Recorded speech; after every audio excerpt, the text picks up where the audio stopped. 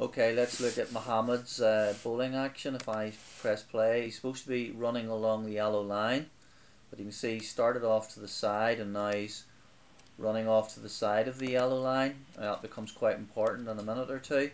He's got a nice rhythmical approach, and into that position now where he starts to load up his bowling action, and you'll now see he's jumped onto the yellow line. So he's started wide of the yellow line and now he's jumping across himself, and what that does is that means his energy is going this way rather than up towards the target and down the yellow line. If I move on a little bit more, now at the minute he's got a little bit of a mixed action.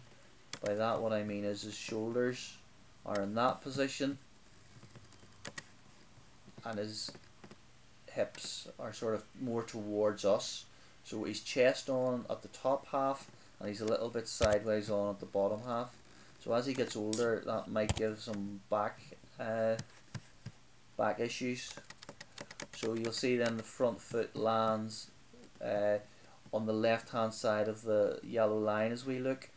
I think we need to land the back foot on the right hand side of the back foot on the left hand side of the line as we look, and the right hand side should be where the left foot lands, just to shape his spine up a little bit more.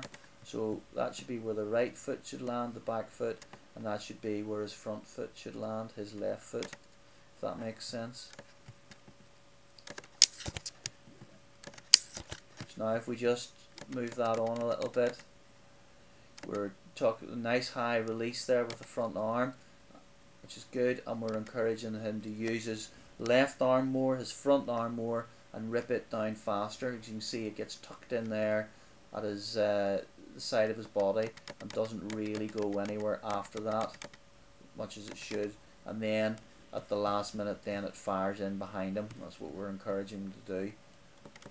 He's got a good follow through there, and also that ball has followed the yellow line and bowled nicely along it.